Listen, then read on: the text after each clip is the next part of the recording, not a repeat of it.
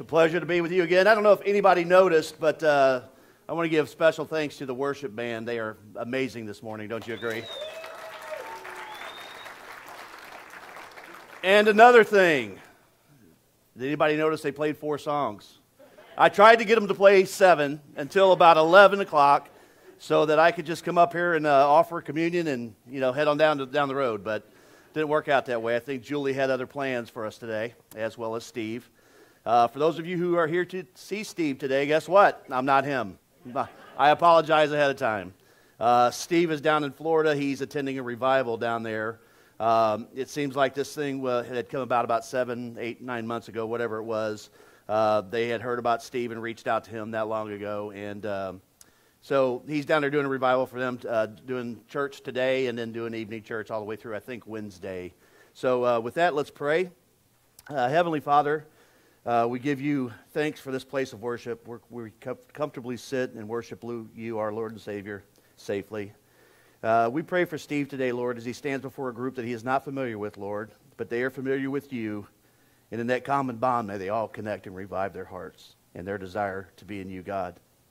For Steve and me today, Lord, give the words that need to be heard from the mouths of men, from the Spirit of the one and only. In your name we pray. Amen. All right, so the last time I was here, believe it or not, it's amazing how time flies. The last time I was here was February 17th of last year, almost a year ago. And now time flies, it really, really does. And it is true that as you get older, time does fly. The older you get, the faster it goes. And it's all about time. I don't know if you guys saw the bulletin today, but the label on the bulletin today is Time's Up, 0.00. And I'm not going to try not to be all morbid and sad like I was last time when I was up here, but it's all about time. When we were kids, it seemed like when we were on summer break, the summers lasted forever, didn't it? We just had all the time in the world. But as we get older, we start realizing that we don't. We don't have all the time in the world. When I talked to you guys before in February, the topic of my conversation was, are you ready? And that conversation geared towards, if you died today, would you be accepted in heaven? Again, this is one of those things that it's a heavy topic, and it's way above my pay grade, just like I said before. And I want to make everything perfectly clear today. I am not a preacher. I've never been to preacher school, and certainly I'm not a preacher. Not after all, but not at all. So I've been asked to stand up here before you and give these words today. And I prayerfully approached it. In fact, Steve asked me a while back, and I had to do this because, of course, he knew that he wouldn't be here today. And I had a completely different topic that I wanted to talk about, and it was very bright and uplifting and airy, and everybody's going to walk out of here on sunshines and rainbows. But as life happens, I decided to go in a different direction after losing my brother Johnny a couple weeks ago. Sandra and I lost Johnny after a long battle. And let me take a deep breath here and a drink of water so I don't start bawling like a little crybaby up here. Just like Steve. I just wish I had his chops. But I certainly want to thank you, the body, for all your prayers and your cards and everything else. We all prayed for Johnny often. He certainly fought his battle. And and that's where we're at. A year ago, I talked about how some of us, like Johnny, they get to see death coming. They get to plan for it. They have time. Others of us, unfortunately, don't. Car wrecks, aneurysms, heart attacks, all those things that are unforeseen and unplanned for. You just never really know. The truth is, the human body is an amazing and perfect design for sustaining life. If you think about it, it's God's perfect design. In Genesis 1:27, we read that God created man in his own image. In the image of God, he created him. Male and female, he created them. So God created man in his own image. In Genesis 2:7, we read that the Lord God formed the man from the dust of the ground and breathed into his nostrils the breath of life. And man became a living being. So from dirt, man was formed by God, and God breathed life into that form. So God's perfect design for sustaining life was created. Let's go ahead. I'm jumping right into scriptures here. I apologize for that, but going to Psalms 139. Psalm 139.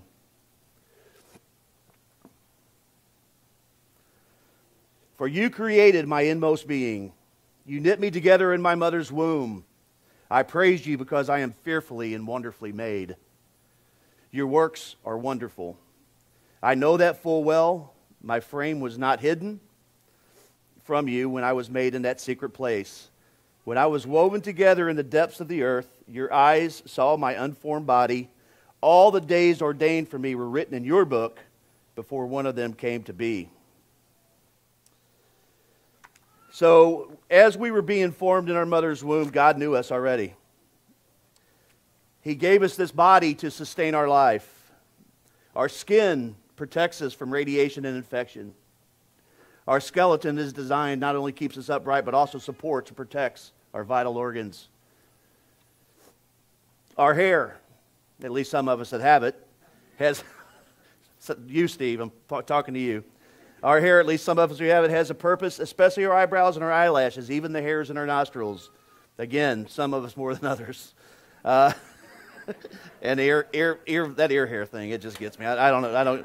That's one I don't get, man. I get like one big long one that comes out and yank it, but yeah. Okay, I digress. Let me get back on track here. Because this can go south really, really quick, so I got to stay on point here. Stay on message. Those of you who know me know that I can get lost really, really, really quick.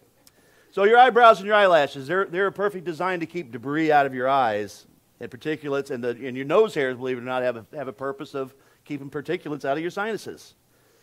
God's perfect design for us. You know, we don't tell our bodies to breathe. It just does. It's driven by a wonderful brain that communicates with our entire body. Have you ever tried to hold your breath either in or out of water? I mean, I've tried it just to do when you're kids, you do this, I'm going to hold my breath longer than you contest. And eventually you can't help it. You have to breathe. At some point, your body takes over and you just gasp for breath.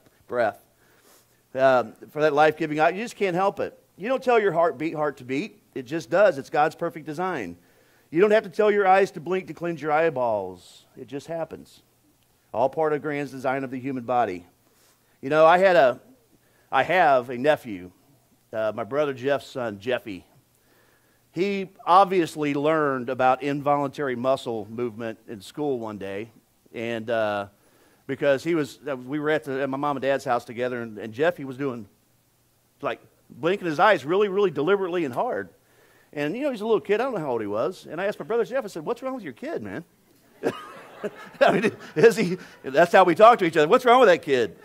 So I asked him, I said, what's wrong with him? He says, he learned something in school about involuntary muscle movement and how your body just does things that, it just does. It blinks. Your eyes blink. You don't know how when you blink your eyes, it doesn't even affect your vision. But this kid was like, and I'm like, what's wrong with him? Is he something bad happening with him?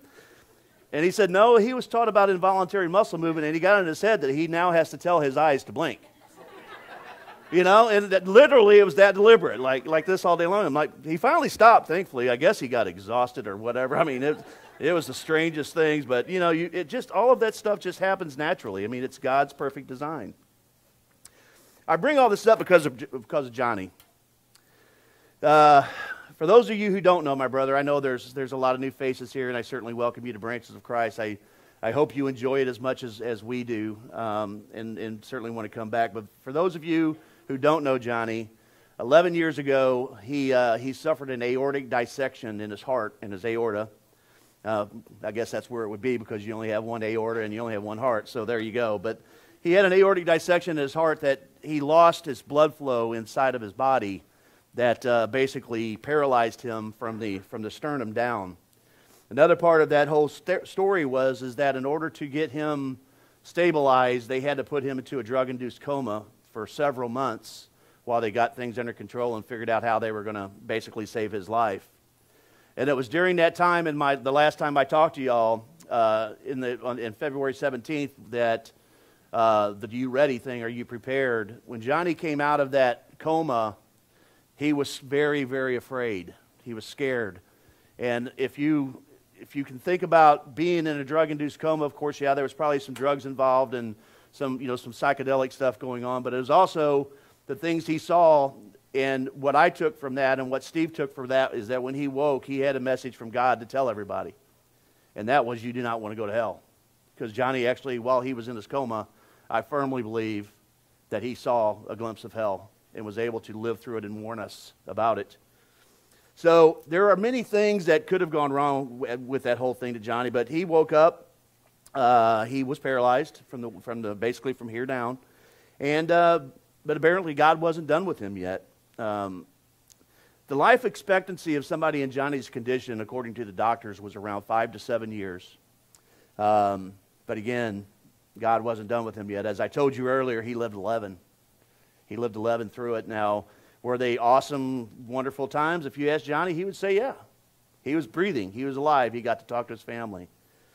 Johnny lived vibrantly and purposefully every day. He rediscovered Christ, and he was actually baptized in a church that, strangely enough, popped up right around the corner from his house in a strip mall, very similar to the old Branches of Christ, literally right around the corner. It was so close to Johnny that he was able to drive his wheelchair down there, and that's what he looked like, his little power chair down there. He was able to drive that down there to church and attend church. The beautiful part of that whole thing is that my sisters also started attending with Johnny. It was just an amazing thing, and I firmly believe that was part of God's grand design for Johnny. I came through one day. I was traveling, and I knew that he was probably getting out of church or getting close to it. I missed church. I tried to get there, and I was traveling in town, and I went ahead and pulled into his neighborhood. And what do I see going down the sidewalk is Johnny leaving church. So I pulled my cell phone out and I started videotaping, and all I heard in my head was the lady on the bicycle in The Wizard of Oz. And every time I see him in that wheelchair, because his head kind of vibrates around like this, because he's paralyzed from the waist down, he can't really hold himself up too good. But that's all I think about was that church and that pop-up and the video and the pictures that we saw of him and the preparation that church had to make to baptize a paralyzed man. This was not a church that was developed for being a church. It was probably a shirt shop or something. I don't know, whatever. But they brought in a swimming pool. They had a team of people, and they were able to get Johnny in and cleanse him in the water of Christ, and he came back out, baptized. Excuse me. Let's go to Acts 17, please.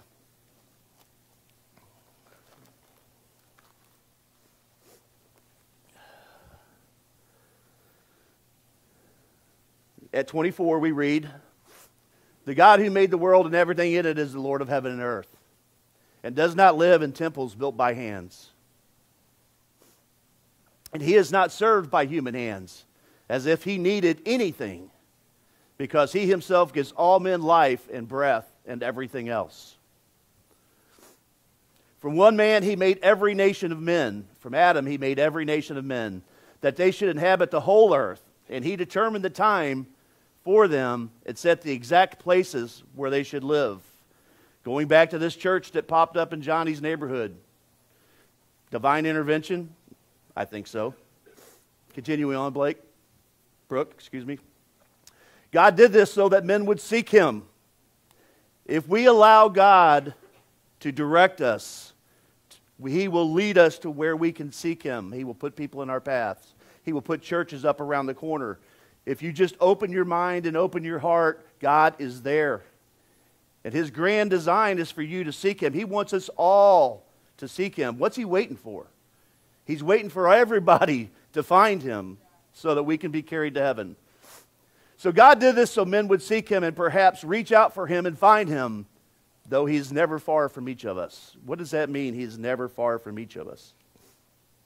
He's right there. He's always right there. Reading on. "For in him we live and move and have our being." For in him we live and move and have our being. As some of our poets have said, we are his offspring. God places us if we let him. My wife and I joined this church about 19 years ago. There was a friend of ours in our neighborhood. Her name was Vicki. She passed away from an aneurysm quite suddenly. She died on Good Friday. There was a funeral, obviously, and we, of course, attended. And at that funeral was myself, Chris, and Johnny, my brother Johnny. We attended this funeral, and it was in Woodstock. And there was this guy there that was in cowboy boots, jeans, blazer, and he's got this little, hey, what's going on, attitude, look at me, I'm cool. And it was Steve. It was Steve. And the reason that Steve was kind of approached Johnny and I, Johnny and Steve had an instant, attraction to each other, for lack of a better term, because I think that Steve appreciated Johnny's bluntness and his and just who he was, and of course Johnny was, why is this guy talking to me? Who's this guy to talk to me? And all Steve was trying to do is find out a little bit more about Vicky, because they were new to the church as well.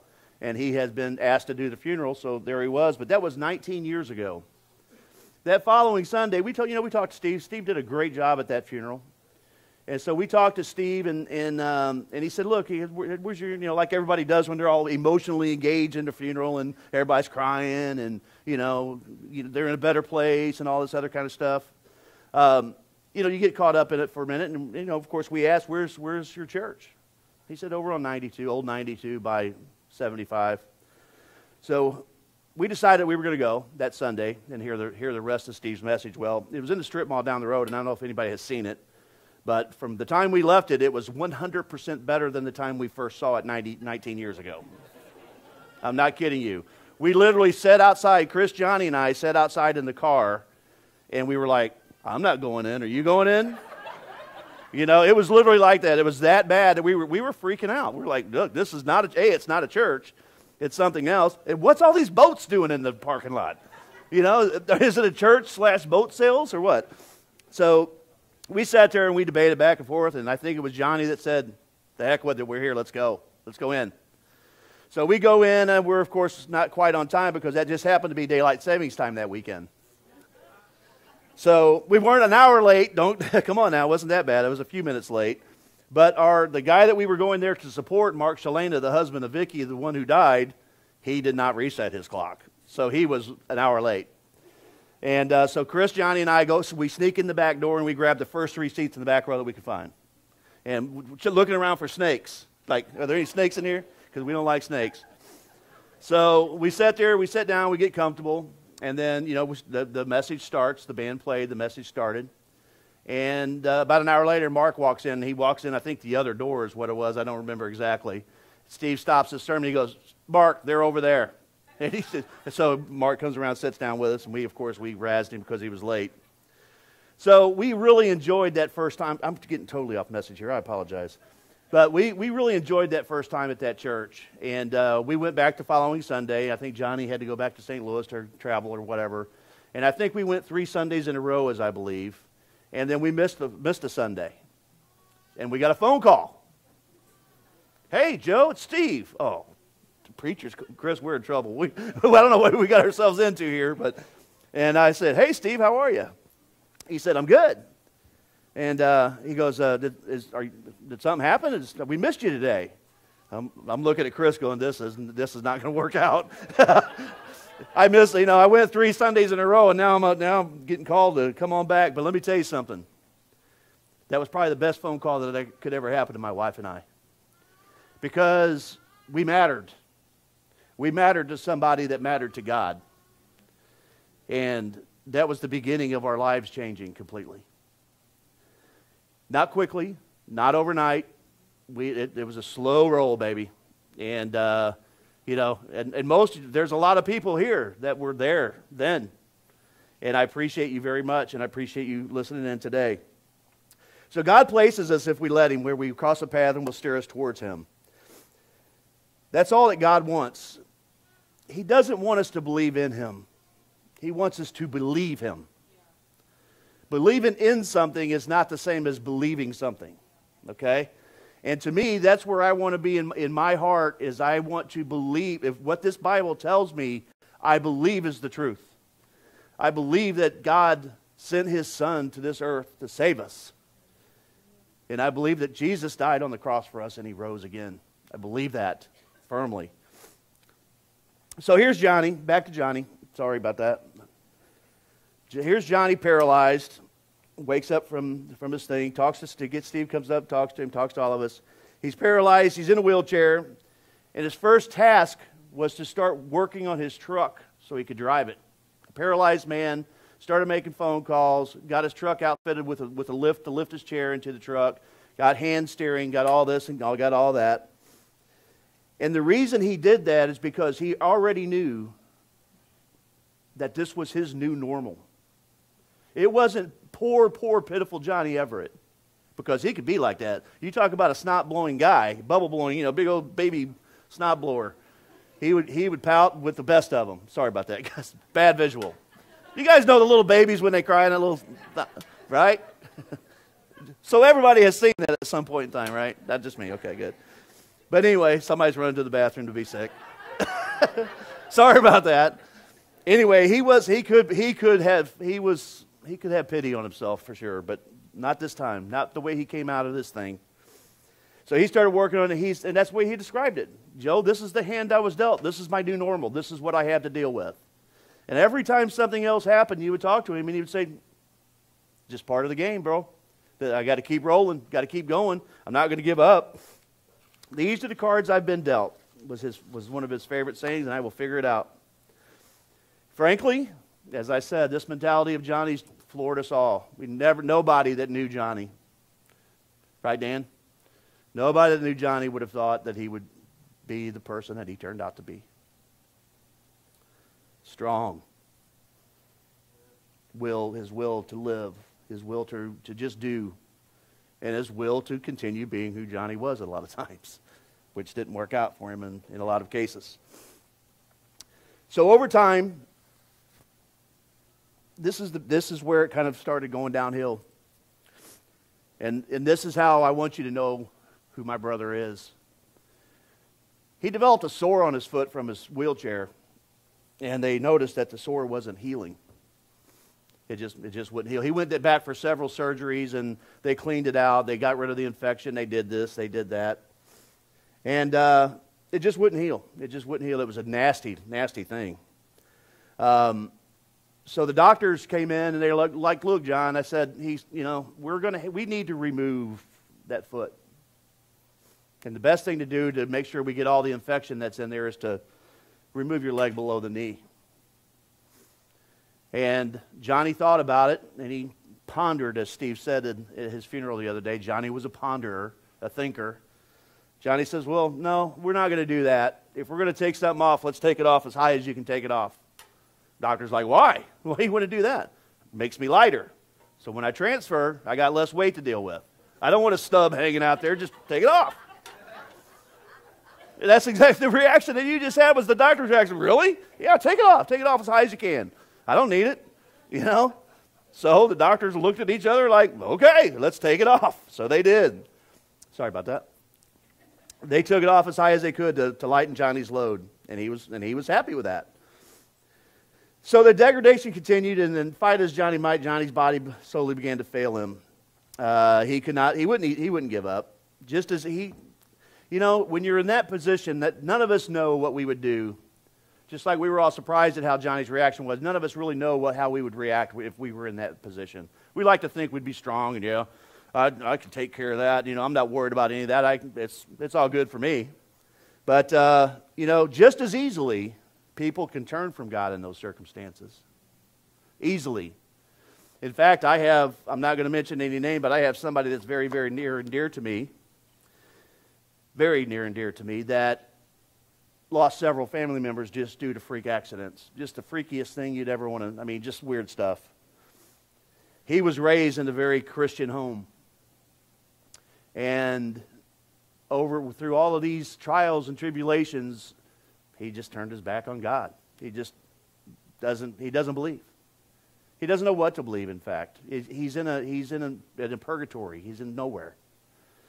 So we pray for him, of course. We don't know what God's motives are for that, but we have the Bible that tells us. Let's go ahead and go to 1 Peter 2:19, please. Let me find 1 Peter 2:19. For it is commendable if a man bears up under the pain of unjust suffering because of his consciousness of God. It is commendable for a man to hold up under the pain. Let's go ahead and go, Brooke, to 2 Corinthians, please, starting in chapter 4.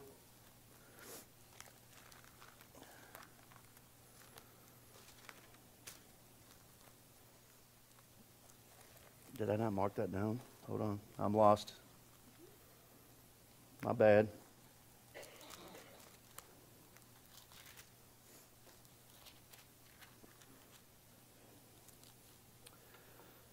All right.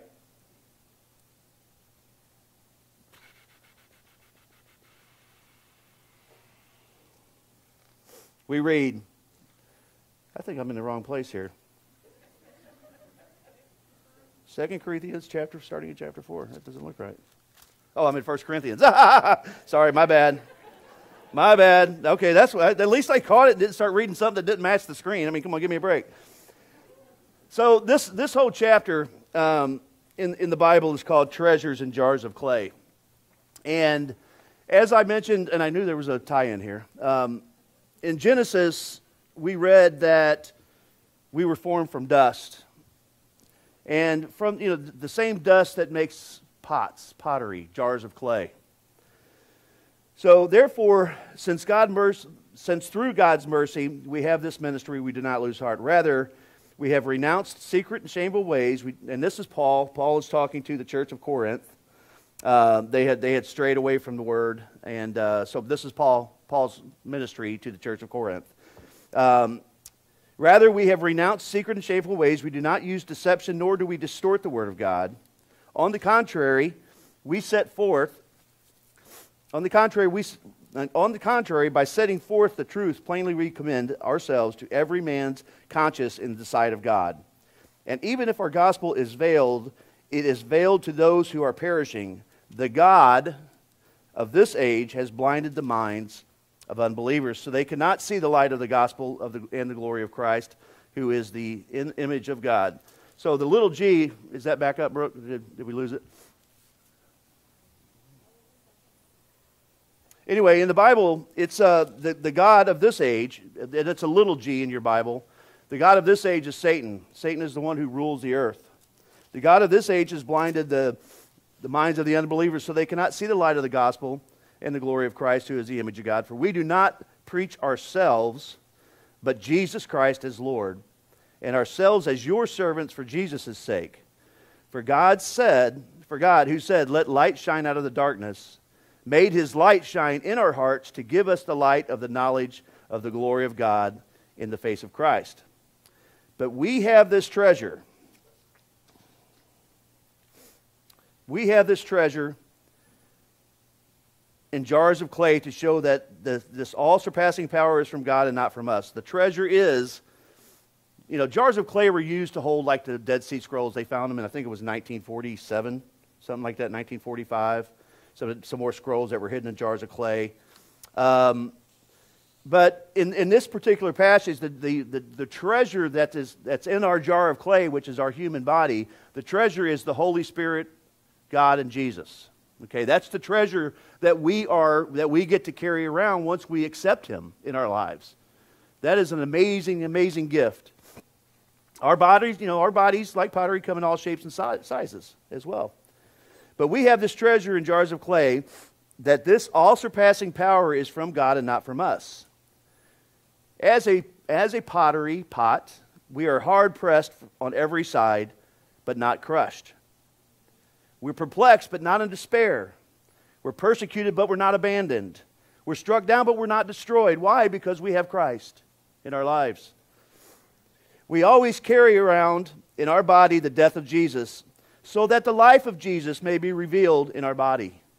We carry around, we know the story.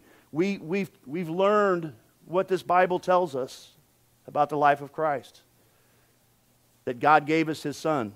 So we carry that around with us, so that Jesus may be revealed in our body. For we who are alive are always being given over to death for Jesus' sake, so that his life may be revealed in our mortal body. So then, death is at work in us, but life is at work in you. It is written, I'm going to jump ahead to 16 here if you don't mind. Therefore, thank you, Brooke. Therefore, we do not lose heart, though outwardly we are wasting away, yet inwardly we are being renewed day by day. As our bodies degrade as we age, we are, people. We are wasting away a little bit at a time. But we are being renewed day by day because of our belief in Christ. For our light and our momentary troubles, they're light and they're momentary. Troubles are not permanent as long as you have Him. They're light and they're momentary. If we remember that, we'll be a much happier people. Our light and momentary troubles are achieving for us an eternal glory that far outweighs them all. Far outweighs what? What are we talking about here? Far outweighs them all. The troubles. It far outweighs the troubles that any troubles that can come your way could be outweighed by the love of Christ, the Holy Spirit working in you, God. So we fix our eyes on what is seen. We fix our eyes not on what is seen. Excuse me, that's a very important word. Three-little word can make a big difference. Not on what is seen, but on what is unseen. For what is seen is temporary, but what is unseen is eternal. It's called faith. Faith. You can't see it. You can't touch it, but you can believe it. Johnny, just like any of us, could have turned his back on God and dwelled in self-pity, but he didn't. Because people, it's in the low points of your life, the low points, that you must decide what you believe. We must decide to trust God that He has everything under control and knows us and what we are going through. And it is at this point, our lowest point, that we grab a hold and we don't let go. No matter what is going on in our lives, the Father, He allows us to hang on. He'll get us through it. We need to hang on as though our life depends on it, because it does. Our lives depend on it. I'm sorry. I get aggravated sometimes with myself. Johnny's jar clay began to break down after 11 years. Thankfully for us, in September of this year, all the family got together and we had a fish fry. We planned on having a fish fry for a long time, and schedules got in the way and things started happening, and Johnny said, "Hey guys, we might want to get together." "Oh, we'll get together for Thanksgiving." Johnny's like, "No, let's not wait till Thanksgiving."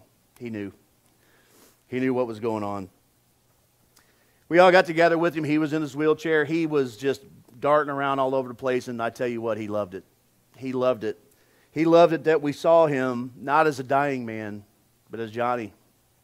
Because, if you guys ever seen a fish fry, you got this big old skillet full of grease. And you got your crappie and your bass. No catfish. But some people don't like catfish. And you got this propane tank sitting on the ground, and you got an open flame everywhere and grease everywhere. So here's Johnny going around making sure everything, checking all the safety, taking safety readings on everything, make sure his house doesn't get burned down. I got pictures of him. Every 5 minutes he's like, is that thing stable? Is that all right? You go over here and look again. But we had this fish fry, and he had thought it through. This is how he wanted everybody to remember him. And as we sat down to eat our fish and our hush puppies and our French fries, Johnny kind of pulled into the middle of our circle there, and he goes, "I know you guys probably want to pray, but I have something that I want to say." So he pulled in there, and he stumbled around a little bit and lit another cigarette. Off of a cigarette, I think. And because once he found out he was terminal, he was like, "I'm going to smoke. I'm a smoker. I'm going to smoke." So he lit a cigarette. He told us that day that he loves waking up every morning. He loves the extended life that God gave him after he dissected. He knew he was only supposed to live a short time, 5 to 7 years at best, but he lived 11, and he knew that every day was a gift. Just like when we wake up healthy, as we are today, we should thank God for the gift of this day. Because he recognized that in that moment, he could see it coming. His time was up, almost. It was coming. So he told the family, look, I know that everybody's sad. He goes, but I'm ready. I am ready to go. I want to see my mom and dad. I want to see my sisters, my brother. He goes, I'll be the baby on the other side, but that's what I'm looking forward to. And then there were 5 in the Everett family, because we certainly have had our losses, as I'm sure most of you have as well. He wanted us to see him upright and interactive because he knew it was getting close to the end. And he really did. Johnny was a realist. There was no bones about it. He was a realist. That was in September. So the Thanksgiving that we were supposed to have as a family, including Johnny, it's Sandra and Tom and Chris and I decided not to go up there because we knew that Johnny wasn't going to be at Thanksgiving dinner. So we stayed home. We did our own thing, and Steve and Julie decided that I think it was Steve's turn for his family. And Steve and Julie decided that they were going to go up to Steve's parents' house for Thanksgiving dinner. It was planned. And Steve, believe it or not, grew up just north of where we grew up at. He was in Illinois. He was in the farm boy, and we were the cool people. So, just saying. But he really didn't grow far. They had to go through the St. Louis metropolitan area to get to Steve's house. And I just dropped a little bug in Steve's ear sometime down the road. I said, hey, man, if you guys are going up there and if you have time, why don't you pop in on Johnny? I'm sure he would love to see you. And maybe do his last rites or his confessional, whatever Johnny needed from his, Johnny always said that Steve was connected, like a mafioso or something. Steve, you're connected with God, right? Yeah, we all know you're connected, Steve. So, and Steve literally was, Johnny's guy. He was not just his preacher, he was his friend. Steve and Julie stopped by. They left Atlanta, heading to Steve's house, which I'm sure he was tickled, just excited as all get out to go see his parents. But they took the time to detour, go around, and see Johnny. They didn't call him. They didn't call ahead. They didn't, they wanted to literally surprise him. So they got to Johnny's neighborhood and pulled into Johnny's driveway. Of course, it would have taken me 9 hours to get to Johnny. It probably took Steve 7.5. But after that long drive, they pulled into the driveway, and Johnny didn't recognize the car. Johnny had never seen Steve's car before. He didn't recognize it. So Steve gets out of the car, and he looks in Johnny's garage. Johnny's got a couple of guys in there, and all he hears Johnny say was, "Look, there's my preacher now."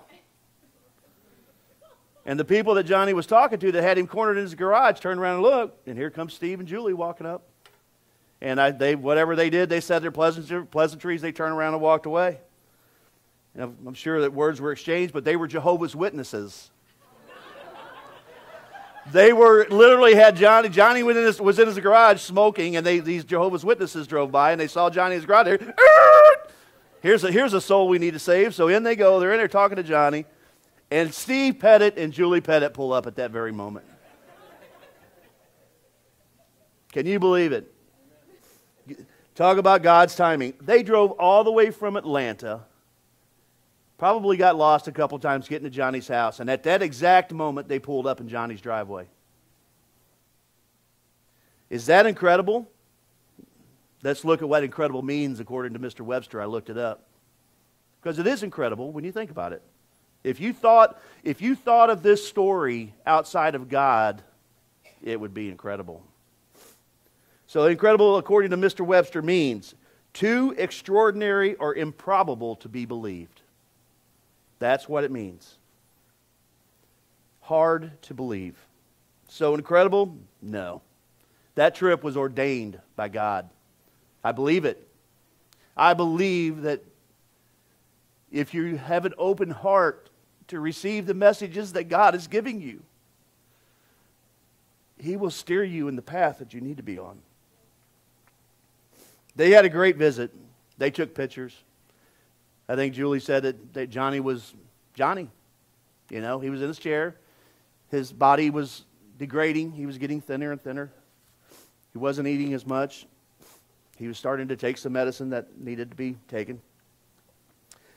So right after that, it was decided that Johnny and Nancy, his lovely wife, decided that it was time to go on hospice, to start taking the medicine because Johnny was in pain. Johnny was in pain because the same sore that he had on his foot that they removed his leg about was now happening to other parts of his body. Pressure sores, they call them. And they wouldn't heal. They wouldn't heal. It was said by the doctors and by the hospice nurses that had Johnny not been paralyzed, the pain would have been unbearable. But he was. He was paralyzed. He didn't feel it. So they decided that was the best, that was time. And when the decision was made, the condition that Johnny was in, the hospice people told the family, Sandra, myself, and the rest of the family, that Johnny had 6 to 10 days to live. He was terminal. Johnny had his struggles. He was in and out of consciousness and awareness. In fact, I was talking to Nancy one day on the phone. I called her often, not to see how Johnny was doing, to see how she was doing. Doesn't make me a wonderful person. But just think about that. Your husband lay dying in his bedroom. So I called Nancy just to see how she was doing. And she told me, she goes, Joey, you guys are not allowed to call me Joey, by the way. I let that slip. My bad. I cannot believe that just came out of my mouth. I'm telling you, write that down. You can't call me Joey. But she said, she goes, when I went to bed last night, she goes, I thought for sure I'd wake up this morning and Johnny would be gone. She goes, he had a very bad day. He had a very bad night. He was working. He was writhing. He was obviously in pain, so they just keep giving him the morphine. So she woke up. She said, I woke up and I listened for a little bit, and she goes, I didn't hear anything. And I got up and I went into Johnny's room, and he said, good morning. He was like this in his bed. You know, it's kind of like, really? Good morning. She goes, yeah, total opposite of where he was at last night. She goes, I have no idea what he's fighting for or what he's waiting for, but he had a good day. He had a good day. A couple days later, my brother Jeff went by to see him, and we got to FaceTime each other. Jeff, Johnny, and myself, he FaceTimed him. And as soon as, you know, Johnny had a little trouble focusing on the iPhone, and Jeff was kind of putting it in front of him, and I saw Johnny saw me, and he wasted no time insulting me.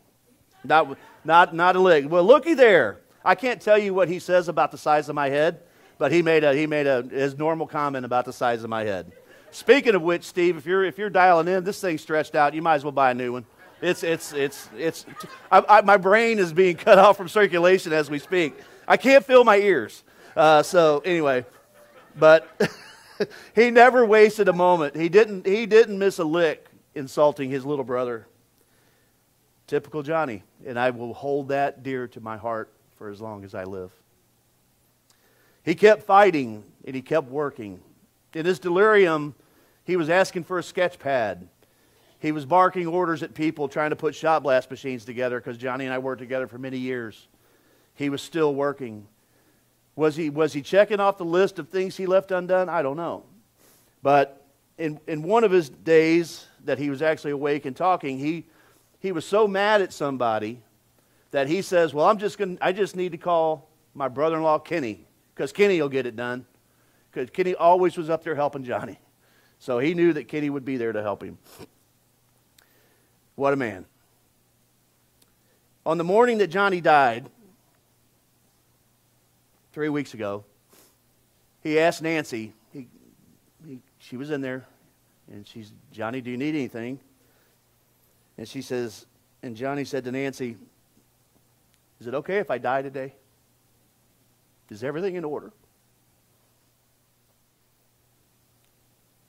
And Nancy said, yeah, Johnny. Yeah, all the plans are in place. Everything is as we discussed it. And you can do what you need to do.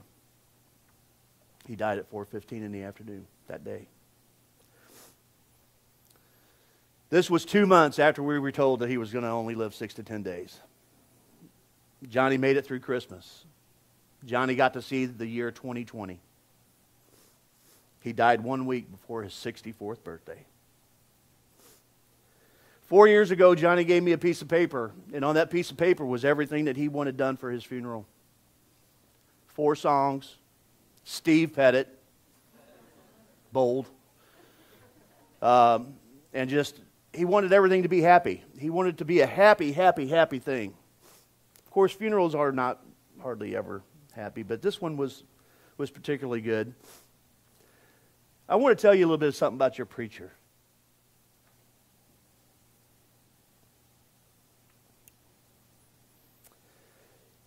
He and his preacher's wife. He had a wedding to do. Johnny's funeral was on Friday. And Steve, of course, was going to do Johnny's funeral because that was Johnny's wishes. I asked Steve and Julie if they could get me the name of the bride that was getting married that weekend because Julie had to cover for Steve at the wedding rehearsal. Now, any of you young ladies that aren't currently married, I want you to put yourself in that young lady's spot when your minister who's to marry you tells you that he's going to go do a funeral in St. Louis and he won't be able to make your rehearsal. And I told Steve, I sent Steve a message. I said, Steve, there's ice coming in. You can bail, buddy. We'll cover it. Your call. The message I got back was, God's got this. God's got this. That was the only response I got back. I was traveling. I met Steve, Chris, and my daughter Alex at the airport. We scheduled it so we'd all get there together. We watched the weather, and it was touch and go for a while. The weather on Friday was horrible. Steve had to fly home Saturday in order to do this young lady's wedding, and he did. He made it. In fact, the plane was 15 minutes early. Amen. Prayer and just the belief that God has this, if you believe. Steve did the funeral for my family, and he did a great job. But afterwards, I told Steve that he never misses an opportunity to preach the word, even to probably a room full 50% of non-believers. He talked, he laughed. Steve cracked himself up one time that was just like, really, dude? I mean, it was, my daughter made the comment that me, Chris, and Sandra and Tom, those that really knew Steve were the only ones laughing in the room because everybody else was like, what is going on with this guy? He was talking about Jesus spitting in some blind guy's eye, and he cracked himself up. I mean, he literally cracked, that big belly laugh that Steve does. He was cracking himself up, and everybody else is kind of like, what's going on? It was great. It was fantastic. So Johnny had it all laid out. He knew exactly what he wanted. The songs were perfect. It was all good. And everybody writes things in the eulogy, but I have to mention Mark Shalana right now because he described Johnny's the best. He said on the website for the funeral home that once Johnny cowboyed into your life, you never forgot him, and that's the truth. Thank you, Mark, for that comment because it was spot on. Johnny taught us all lessons in perseverance, and we will miss him. So I apologize to those of you today that came to church for a God message. I hope you maybe received one. And me talking about Johnny, my brother, another funeral, I guess, per se. I know my wife didn't want me to be all down and sad and all that kind of stuff, but you know what? Life steers us in the directions that we go. And I felt compelled to share this story with you, not only because he's my brother, but because how God interacted in this whole thing with myself and Chris and Steve and Julie and Johnny and the whole domino effect that happens if you just go where God leads you and you listen to what God has to say. Gigi, if you'll get your team up here. I meant to finish way earlier. I'm so sorry, guys. I don't think I'm late. But so to close, as you guys come up, time's up. If you look at your bulletin, time is up. When our life clock runs out and God decides to call us home and we don't have any more opportunity to welcome God into our lives, that's it. We don't have any other time to do it. So I suggest that you look deep in your hearts, and if you have not invited Christ into your lives, that you do so sooner than later. For those of you who know me, you guys know that I love the Daily Bread, and I read it every day. I just don't share where I read it at.